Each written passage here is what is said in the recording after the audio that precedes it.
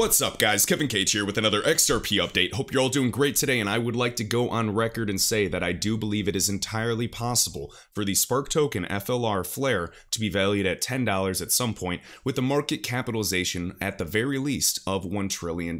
So in this video, I'm going to show you why, and the network is not even live yet, so I'm very excited. And of course it has an implied valuation, even using the low estimate for the IOUs on Poloniex alone, roughly at 44 cents, 45 cents. That would show, because obviously it's 100 billion assets minted, just like the XRP ledger, that the market cap is still fully implied. The network is not live quite yet until, what, next month or so. But that would basically say that this is already in line with a Cardano type of market capitalization. That is absolutely insane. You should not be surprised one bit, since we will be minting F assets and unlocking liquidity between a variety of ecosystems such as Doge. And I know it seems silly, but Doge's market cap alone is almost $75 billion. So a little more than 10x from there. They get it.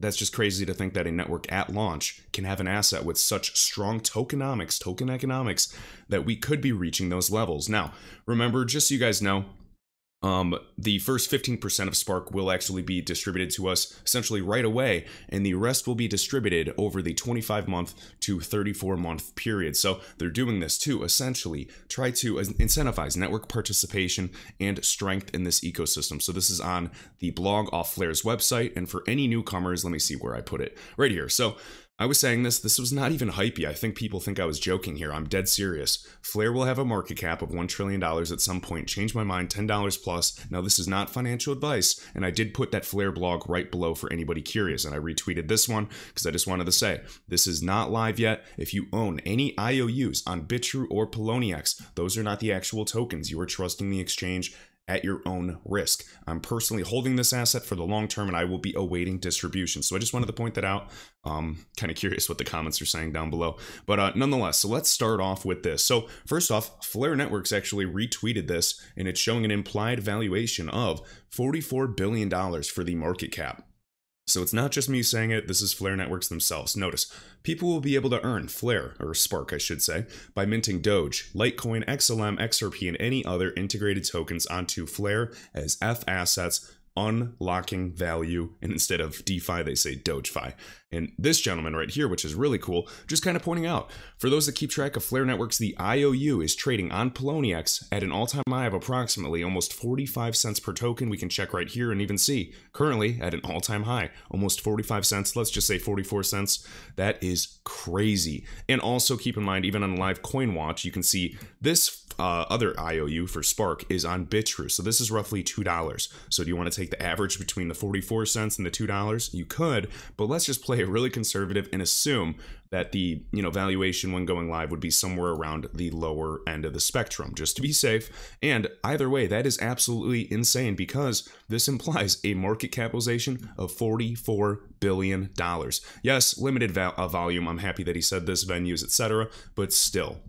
So whether we launch at 1 cent, 50 cents, $2, I do fully believe that it is possible for Flare, the Spark token, to be valued at $10. It's the same type of supply as XRP. Now, a total supply. So I'm curious what the circulating supply will be initially, but nonetheless, I am very excited for what this means for all of the cryptocurrency space. And even over here, guys, I mean, come on, Bitcoin's at a $1 trillion asset. It's just a matter of time before Ethereum reaches a $1 trillion market cap as well. Same thing goes for XRP and a variety of other assets that successfully go live and do their job in this new economy. So just wanted to point that out, and I am beyond excited. Okay, so have this if you guys want to read the Flare blog. I did put it under my tweets. Now, I wanted to talk about this. Task force to tell Washington, ramp up crypto exchange regulation. Now, pay close attention to this. Let me get a sip of coffee really quick.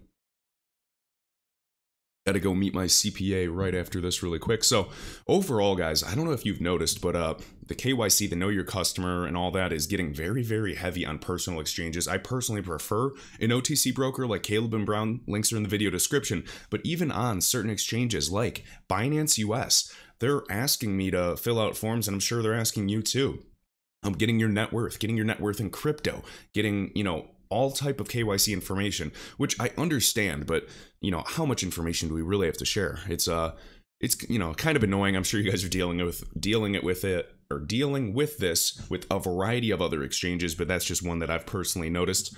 And right here, the news agency pointed out that ideas like these have been put out before, policymakers before, with the Financial Crimes Enforcement Network. So FinCEN, remember? Them and the DOJ, Department of Justice, actually called XRP a virtual currency in 2015.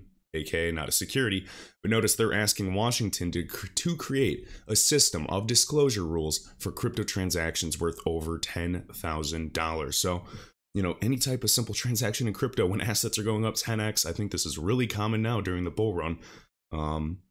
Yeah, so, you know, just be wary of that, guys. You know, we act like we have privacy, but we will see with this cryptocurrency market. Okay.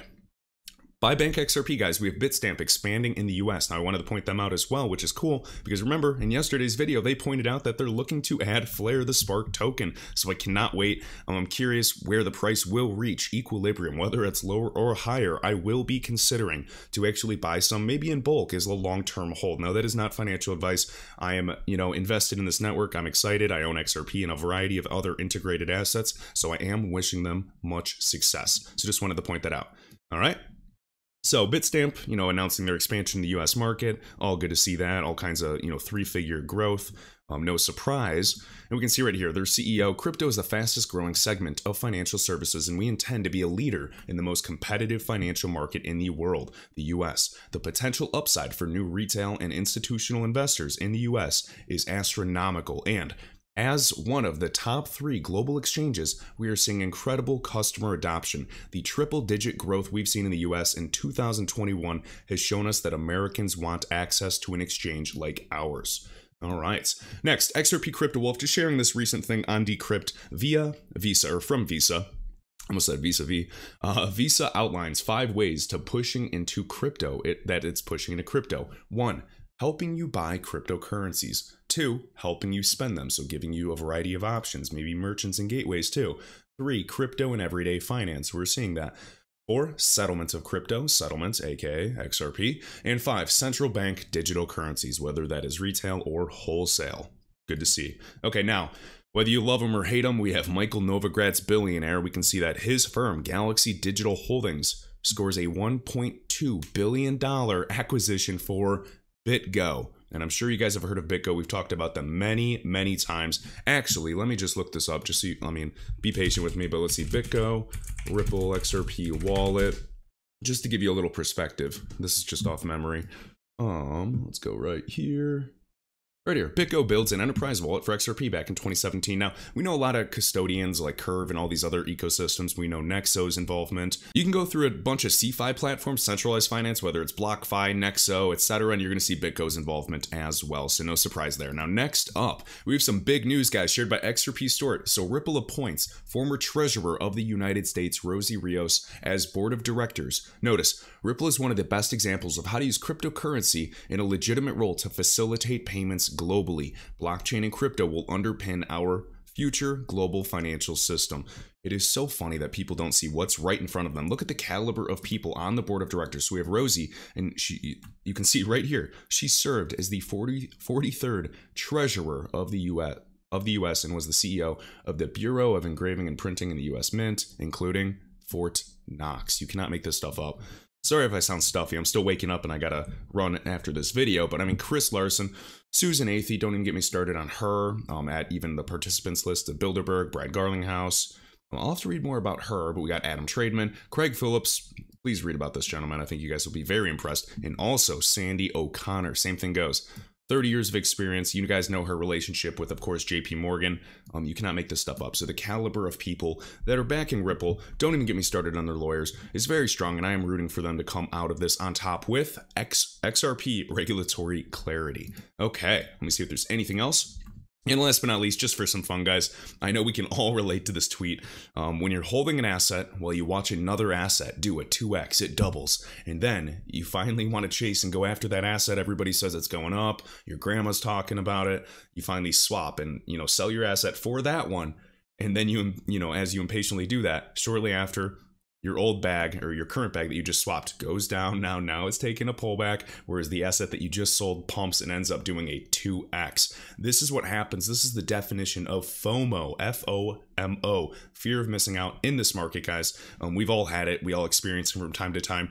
But sometimes holding, frankly, can make you the most money in the space. So try to sleep on it. You know, even when assets do pump and you want to chase the pump, odds are that you are not going to be buying the bottom. So does it really hurt to maybe setting a limit buy that's a little lower just in case it does wick down the next day or next week? No, I think that's pretty smart. So once again, not financial advice, guys. I'm excited to see how FLR launches, of course, hopefully sometime in June, and we're going to see where these prices reach equilibrium, and I'm awaiting other exchanges. If there's any other exchanges that have the FLR IOU that are listed right now, let me know. All I know of for now is Poloniex as well as 𝘵𝘠𝘠. So keep that in mind, guys, and remember the blog is right under here, so right there for anybody that is curious. Further information on the Spark token distribution. Thanks so much, and I will catch you in the next video.